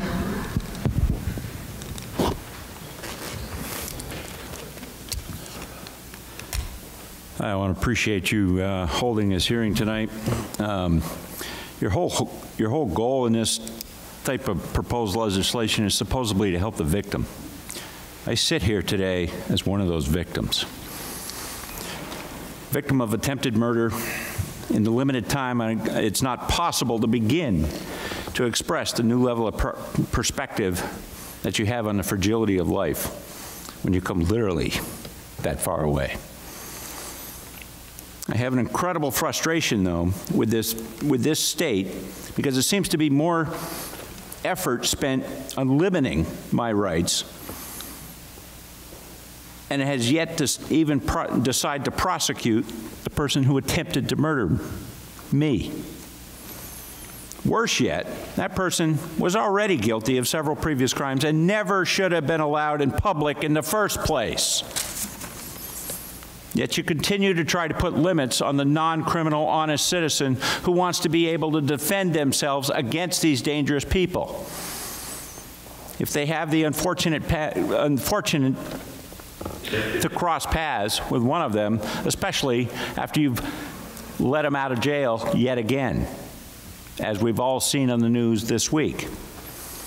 Further restrictions on the right of someone to acquire the ability to protect himself does nothing but make more victims, not less. If you really care about the victim, you have the guts to stop making the political issue and simply gain more control over those that you dare disagree with. Start insisting that the laws that already exist be enforced to protect the rights of all private citizens. The criminals, by definition, already gave up those rights. I'm going to end by, I want to second what Ed Wilson had said concerning and standing up for everyone's rights. From our cold, dead hands, you can have our guns. If Anna could take the witness chair and Eddie Garcia come down. Thank you for holding this hearing. I volunteer at court to support people who are requesting a final relief from abuse order. When you left your house this morning, did you look around fearful that someone would try to harm you? Someone that you have cared about? They do. Survivors of abuse come to court fearful, anxious, and yet bravely to face their abuser. It is only too common that they mention they have been threatened with a gun and they fear for their lives. The days immediately following separation are the most dangerous time for victims. Sometimes the plaintiffs talk of walking out of court because of fear that the abuser will only be angrier and kill them. If this bill becomes law, it makes it more difficult for an abuser to get their hands on a gun while subject to a relief from abuse order. That difficulty can make a difference. And to defy the law would have severe lasting consequences for the abuser. Remember, the abuser chose an action that caused them to temporarily lose their right to possess a gun. Their choice. Please vote yes for Bill 610 and protect the rights, the lives of the survivors of domestic violence. Thank you. Eddie, take the witness chair, and Julia Gresser, come down. And for the umpteenth time, here I am again, speaking out against the blatantly unconstitutional bullying of Vermont's gun owners. I guess it was about 4 or 5 years ago when I sat in this chamber and heard a woman tell us all that any gun owner who opposed the bill at issue at the time must be a drunken, drug-using spouse abuser with something to hide. Now, at the time, we all laughed at that. But as I look at the bill at issue today, I can't help but think that someone took that to heart. This bill, in its crafting and subsequent revisions, has violated every rule of ethical legislating. It was marked up in the dead of night and distributed to its proponents, while advocates for the human right to self-defense were deliberately kept out of the loop. This is unacceptable, and this matter should be brought before the Ethics Commission forthwith. As I consider this legislation while looking at the Bill of Rights, I will say this for it: there is no constitutional conflict with the Third Amendment. Other than that, this bill is abhorrent, both constitutionally and ethically, and I shouldn't have to say this. The legislators who drafted this should hang their heads in shame and do the only decent thing, which is to resign forthwith. For years now, we as gun owners have been constantly and incessantly bullied by this legislature. There is no problem in Vermont to fix. Those in this legislature who think it's cool and fatty to bully Vermont gun owners should know we have had enough. Just like the gun owners in the Commonwealth in Virginia, we have had enough. We will not comply. And now legislators threaten us with the police if we refuse to assist in infringements of our rights. If that isn't bullyism, I don't know what is. Do we share any values at all? What this is McCarthyism. Are you now, or have you ever been a gun owner?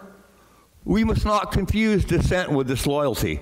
We must remember always that accusation is not proof, and that conviction depends upon evidence and due process of law. We will not walk in fear one of another. Shakespeare's Cassius was right. The fault, dear Brutus, is not in our stars, but in ourselves. Good night and good luck. If Julia could take the witness chair, and Richard Smiles come down.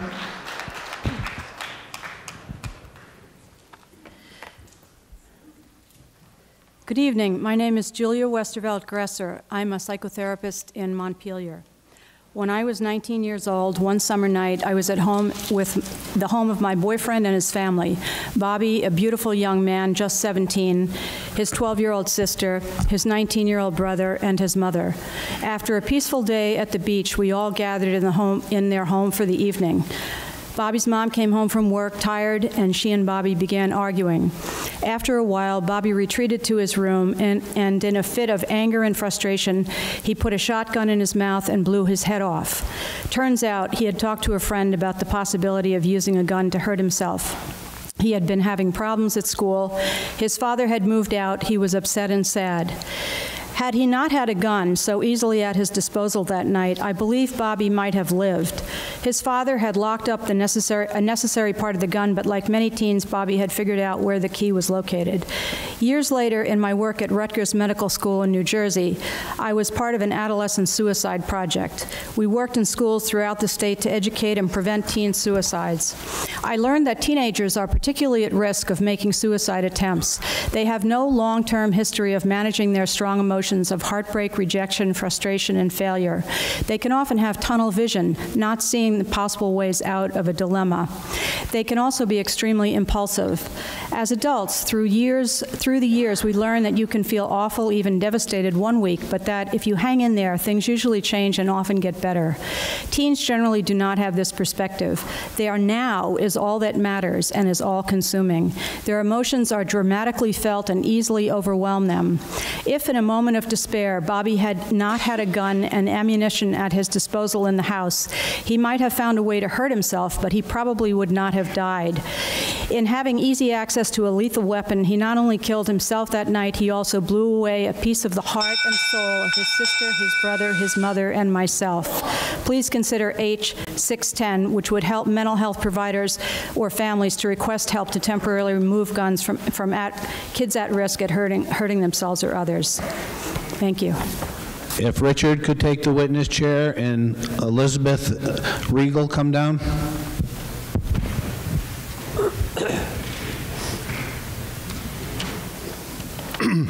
My name is Richard Smiles. I'm a retired Vermont public school educator. My children and grandchildren reside in Vermont, and I want to thank you for this opportunity to provide testimony. Tonight I speak in support of H.610. This proposed legislation will give survivors of domestic violence a mechanism to protect themselves from further harm and potential death. The legislation will keep guns out of the hands of abusers and will save lives. It will allow a victim to seek a court order to prevent further acts of abuse. And research has shown these laws to be effective, and courts have upheld them against various constitutional challenges. Closing the Charleston loophole would prohibit firearms dealers from selling a gun prior to completing a background check. This loophole is a glaring and dangerous gap in our gun laws. This bill will provide law enforcement officers with the time they need to do their jobs and finish background checks before allowing people who may be at risk of harming themselves or others from obtaining guns. Every family in Vermont has a right to worship, play, and live without the fear of gun violence. This is common sense legislation which will make us safer. I urge you to move the bill forward and do everything in your power to see it become law in our state. And I thank you. Elizabeth, take the witness chair, and Christopher Ashley, come down.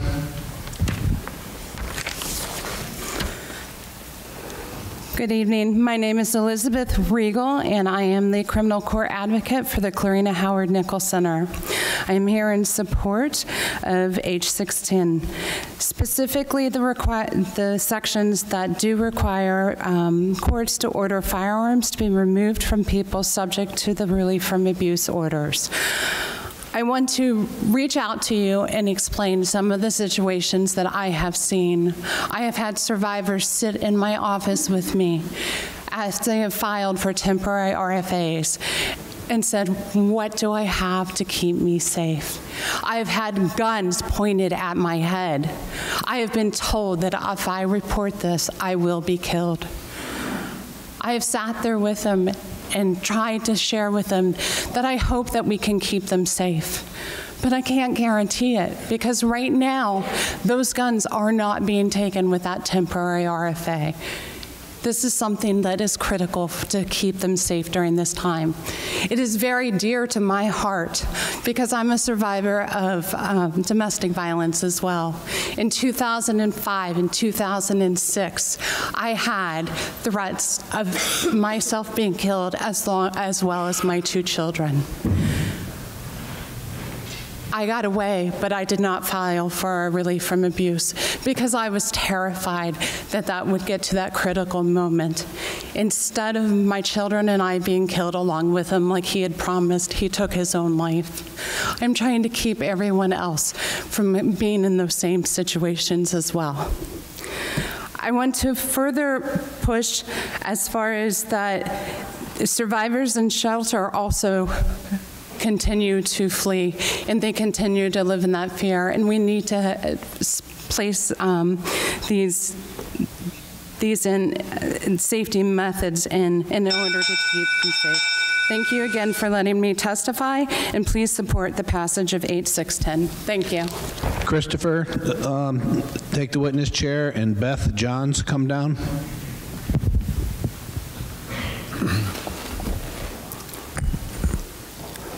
Good evening. Thank you for having the hearing. Hi.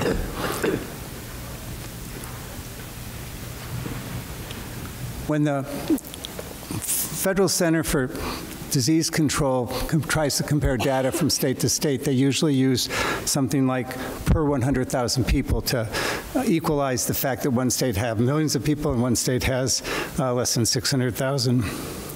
In 2018, according to data from the Federal Center for Disease Control, Vermont lost about 13 people out of each of her 100,000 residents to gun violence.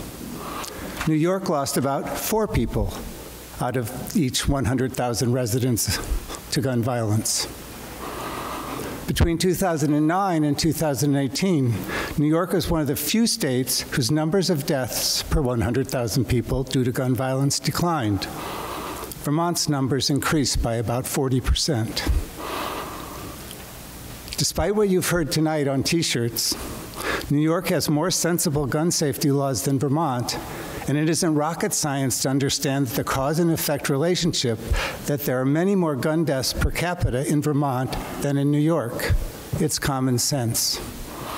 If Vermont had had New York's rate of deaths per 100,000 in 2018, there would be about 40 more Vermonters alive today. 40 more families, 40 more towns that didn't suffer.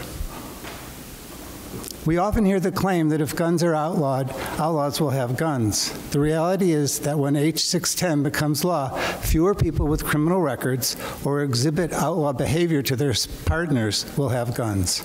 Ordinary citizens will not experience any significant impact. This is a point of sensible gun safety legislation. I urge you to support H.610. Thank you. If Beth could take the witness chair, and Carrie Duquette Hoffman come down. Hi, my name is Beth Johns. July 4th, 2018, my daughter's roommate was brutally murdered by an abuser that she had left almost 8 months prior. Their friends of the abuser had concerns. They knew this person had a gun. They went to the family. It fell on deaf ears. If this person, friends of this person, had had another venue or place to go, her life may have been saved. I am not anti-gun. I am not fearful that H.610 will infringe upon my rights. I am fearful if it is not passed, more lives will be lost. As somebody eloquently put it earlier, if you can save one, just one life, a job well done, my friends.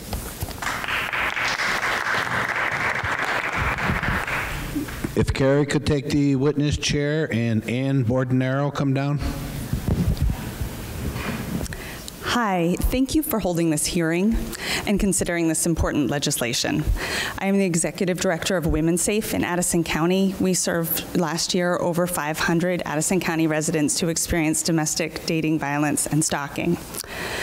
I'm a Vermonter. I grew up owning and responsibly using guns.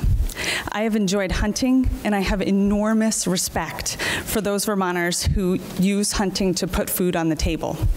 I know firsthand that sometimes that's one of the only options when times are tough. I also know that a gun in the hands of someone who is heightened and abusive is dangerous. It's dangerous for the survivors that I work with. It's dangerous for the law enforcement who are sometimes called to respond. And it's dangerous for the person who feels so desperate that they reach for a gun to get power. We all know that this is wrong. Power gained from fear is not real. It is just terror. I work every day with survivors who use every tool available to them to keep themselves safe and to keep their kids safe as well, from the person that they love. The presence of guns in these situations makes the likelihood that they will be killed by their partners over 600 times higher. Vermonters, no one wants to limit our rights to provide for our families. What we do want is to give tools to make sure that guns are not used to endanger those families. We have heard tonight about how this legislation is tailored to address those specific dangerous times. Please give survivors this tool. It will save lives. Thank you so much. If Ann could take the witness chair and Thomas Ellie come down.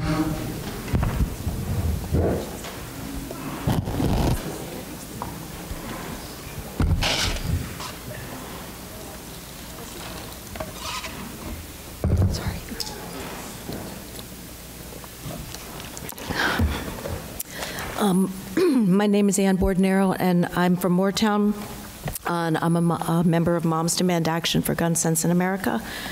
I come from a family of hunters and gun range sport shooters and collectors. I believe that there's nothing in this bill that's going to prevent my family or any of the vast majority of lawful gun owners in Vermont or anywhere from doing any of these responsible activities. What I think this bill will do, it's a very narrow targeted bill that will help to lessen impulsive or angry deaths by gun violence. Vermont has a much higher than the national average suicide rate, whether we like to believe it or not. The risk protection orders, I can say from personal experience that families are often the first people to see the signs of suicide, and this order would not eliminate suicide, but it definitely would reduce the lethality of those attempts. Secondly, my sister is an officer in the Broward County Sheriff's Office, and she's told me from personal experience that the most dangerous cases or calls that police officers go on are domestic violence calls, because otherwise ordinary people become incensed, enraged, impulsive, and act in ways they would not normally, and guns in those situations make those situations much more lethal. Nothing in this bill is going to prevent suicide entirely. Nothing in this bill is going to get rid of domestic violence entirely, but this bill is going to take narrow targeted steps to reduce the lethality of both of those situations. Thank you. If Thomas could take the witness chair and Arthur Smith come down.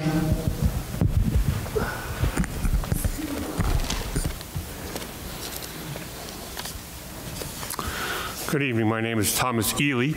I reside in Newfane, Vermont, and served for 18 years as the Episcopal Bishop for the Episcopal Church in Vermont until my retirement in 2019. I'm also a member of Bishops United Against Gun Violence, a network of over 100 Episcopal Church bishops working to curtail the epidemic of gun violence in the United States. Our work includes advocacy for common sense gun measures, which brings me to this hearing in support of H.610. H.610 is not about gun control, it is about safety. As a reminder of that, I have printed my copy of H.610 on orange paper, as well as my testimony. You could have copies of that, please. Orange, as you know, is the color that hunters wear for safety, and safety is a concern that I have. H.610 deals with safety in at least two important ways. First, it closes the loophole in the federal firearms background check process. A fully completed background check is a safety measure offering a higher degree of assurance that criminals, domestic abusers, and dangerously mentally ill are not able to purchase firearms. For the sake of safety, it makes common sense to close this loophole. Second, H.610 provides an added dimension of safety for survivors of domestic violence. For the Vermont women and children affected by domestic violence, guns in the hands of domestic abusers pose a serious and lethal threat. Between 1994 and 2017, 50% of all Vermont homicides were domestic violence related, and 55% of those homicides were committed with firearms. Safety matters.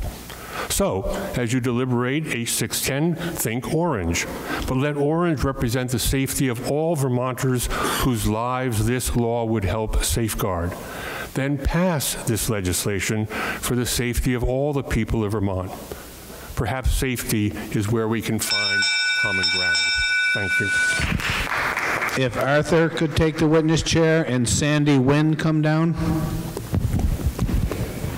Hello, my name is Arthur Smith. I have been working on a Department of Justice grant specifically to address elder abuse, neglect, and financial exploitation. And if you look around in the room, you may notice the demographic is changing here in Vermont. We have a large number of people that are going to be in the senior population. And so we have to contemplate, what does that mean? What does that mean when you have Ida, when the doors are open, saying there's nothing wrong with her husband, who is slowly changing for unknown reasons? Maybe the medication, it may be early forms of dementia, but she knows when the doors are open, she's safe. But when the doors are closed and Clarence has access to his gun, she's a lot more concerned about her safety. And why I mention this is because a part of our grant, we train police officers, we train detectives, we train investigators, because we're here tonight to talk about safety, not just for children, but the vulnerable population, the seniors that we have in our state, that growing population. And what we hope is that when Ida is finally able to step forward and say, I can't live like this anymore. I can't wait to see whether or not he's going to put the gun away. I can't make sure that he takes his medication so he's lucid. That she knows that there is a safe place to go. And we don't have it thought out well in this state. We don't have shelters for people in later life that might be able to support their medication needs, their respiratory needs. So often, they find themselves going to a friend's house, and that would be another elderly woman, most likely. And we're here in this public discourse to make sure we make everyone in the state safe. Thank you. If Sandy could take the witness chair.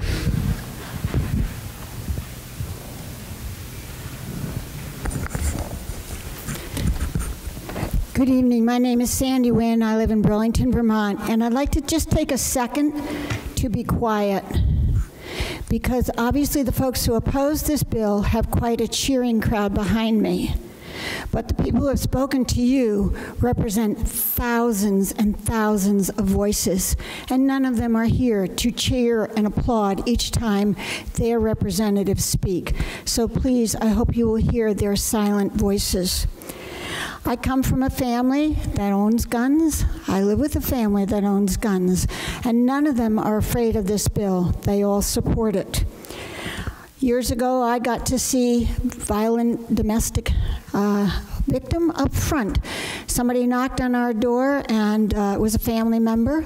I didn't recognize the family member, and we let that family member in. I got to see fear up close. I've never seen that kind of fear before or since. It was so shocking, I will never forget it.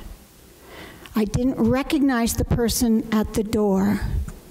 The door was opened, and it was my sister standing there. Please pass this bill. Thank you. And I want to thank everybody for coming out tonight and all those that testified, and that will conclude our public hearing for tonight.